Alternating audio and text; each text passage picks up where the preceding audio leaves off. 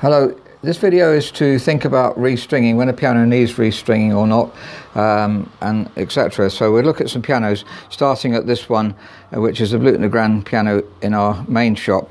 And questions have arisen because the client's asked about restringing and whether it needs it. And the first question to look at, how tight are the tuning pins? That's the very first thing we want to know.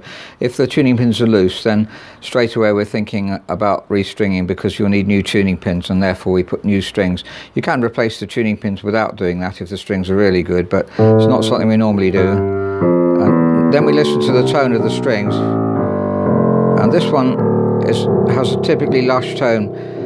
We're expecting a Blüthner, this is a style 8 Blüthner, to have a lush tone.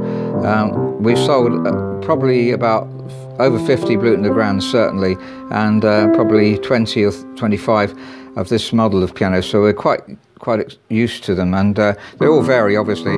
Now the piano's been very well restored in the past, possibly by Blüthner themselves. The badge here, which is on here, the piano's 1899, and the badge date is up to 1929. That's typical that Blüthner would put that one on.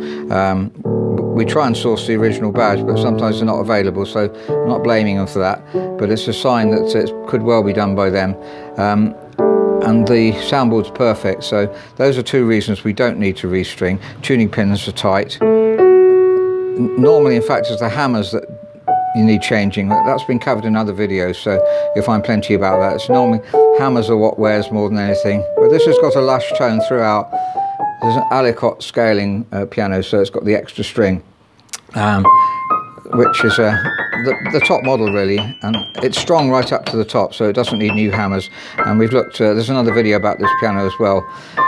So we'll look at other pianos and ask the same question. This is a brand new 4-ick piano. It's shorter, so obviously you won't expect the bass to be as good. This is a very well-made piano. This is one of our preferred makes of new piano, and the strings are very well matched to the piano, very well designed, a lot of thought gone into them. But you will find some pianos, even if they're new, the strings are not that wonderful. In this case they are. But back to the Blüthner. We see richer. Well, it's about a foot longer. The strings are about a foot longer, so you'd expect that. And they're as good as you can get. It's exactly what I'd expect for a Blüthner, very consistently warm. Here's a Bechstein Model 5, one that we love restoring, and slightly longer strings again than the Blüthner, so you can expect a rich, warm sound for those. That's bottom C. Let's listen to the Blüthner. It's richer really, well it's a Blüthner, so you'd expect that. And here's a very nice Yamaha G3, about 1984. I think the strings are about the same age as the Blüthner. Possibly the Blüthner's 10 years older strings, but from experience, strings of this age, they never break on a good piano. So back to the Blüthner. Once the piano's been restrung and well restrung, you'd expect these strings to last for another 50 years at least, and certainly have never had any problems with the ones we've sold. So we're trying to source pianos, especially Blüthners, that have been well restored by somebody else, and ideally Blüthner, who do them really, really well. And that means they're going to be sold for about 2/3 of the prices if we had to do it all ourselves. Now we're in our workshop area. We have 3 Steinway Grands, Model O's. That's the first one in black, and that's been fully restored, including restrung. And next we have a Rosewood Model O. Both these pianos are in the early 1900s. This one's 1904, as you can read on the back of the frame here. A lot of Steinways have the date on the back of the frame. And then we have this Rosewood Model O, made in 1922 and restored by Steinway apparently. Now obviously as soon as you hear that you think it's going to be done well, and indeed it has been done well, though I have no paperwork to prove it's done by Steinway, but certainly very well done. Again, tightness of tuning pins is really important, and then the soundboard doesn't need restoring. It's obviously been done, and it does have some trademarks of Steinway, this piano, so I think it probably was. There's another video of the piano obviously, but these strings, we don't need to replace them. And generally speaking, if no strings are broken, and if no strings are broken in the past and the tuning pins are tight, the down bearing, that's the tone rounds here, is nice and full, and there's nothing else wrong with the piano, then there's no point in restringing it.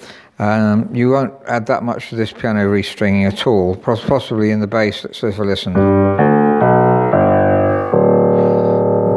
possibly 5–10%. I doubt that. And then if you just do the bass, you've got to match the treble, and the treble's lovely. So we try and source these pianos that we don't have to fully restore ourselves, compared to the ones, just focus back on that one, this rosewood here. You see, we've had to done everything. We've done rest plank, everything you can possibly do to a piano. So it's much more expensive than the other one. So the idea of not having to do it is either because it already sounds good and you might actually not improve it at all, or because you want a piano that costs less money and you won't have to pay so much for it. You might wonder, how long do strings last? Well, this is a Steinway upright, just coming to stock actually. The hammers need changing, they're quite soft, but the strings here, again, tuning pins very tight, and the strings just beautiful. Even the break point here, we listen to it. The hammers are letting it down basically, but right throughout, all the tuning pins tight, and although it's like cosmetic work to do, it's slightly dirty, but the hammers need changing definitely. So usually it's the hammers that we need to think of first. As long as all the strings are there, as long as the tuning pins are tight, and as long as the down bearing is good. So that's a brief video on whether you need to restring or not. Thank you very much for listening. Just postscript here, I forgot to mention that this Bechstein, which is in stock, and I've got a video on this too, that it needs repinning. Basically, the strings are in good condition, there's none missing again, so I was saying earlier, if there's none missing, that's a good reason for not restringing. You're not likely to get any breaking. As I say, strings will normally last, well, from my experience as a tuner, I've been tuning since 1980, it's very, very rare that you get a broken string, but if you've already got a few, then you may expect more to come later on. Though there's plenty of other videos we've got on the subject as well. But this one, it sounds very nice, but the problem is the tuning block, and this is a Model 3 Bechstein, an old Bechstein. So just briefly, because there is another video on this, that we have to change the tuning block, therefore we have to restring. Even though that's a larger tuning pin, it's still loose because the wood behind has dried out, and it doesn't seem to respond to central heating very well. The old Bechstein's pre-1902, basically, the old 1 to 5 models. 6 to 10, they seem to be much better.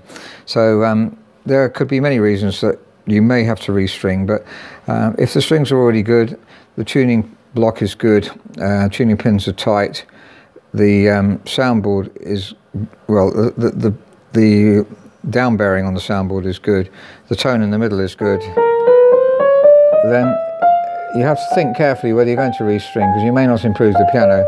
And strings, as I say, if the tuning pins are tight and if they are very good strings, then there's no reason why they shouldn't last 50, 100 years, and no problem at all. As a second postscript, I forgot to mention that the Yamahas that you'll find all over the UK for sale, 1970s, 80s, this is 1971, and got the original strings. If the tuning pins are tight again, the strings are good tone. We've tried changing Yamaha strings occasionally. If you put German ones on, they're slightly better in the bass, but then you've got to change the trebles to match. And really, this is such a nice sound. These 70s and 80s Yamahas are so good. Just beautifully and lush. The soundboards are so good on these pianos, and the string quality is very, very good. And if the hammers are good and have not been used very much, you get a wonderful tone out of them.